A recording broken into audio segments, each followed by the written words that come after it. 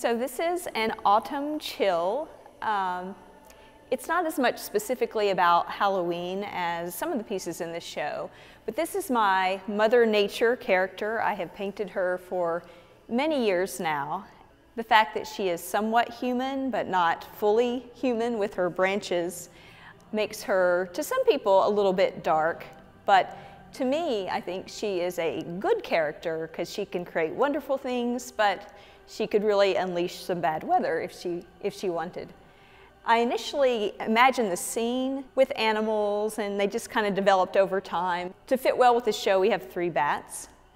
I have a friendly little fox here, squirrels. I've not painted a bear in a very long time.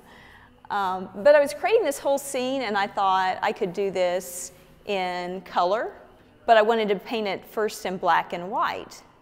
And it was all gray tones. And part of me just felt, I'm going to put a sepia tone over it and just see what that does.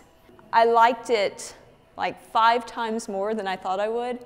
I love it so much. It's just so warm with the brown tones. So that ended up carrying through to several other pieces in this show.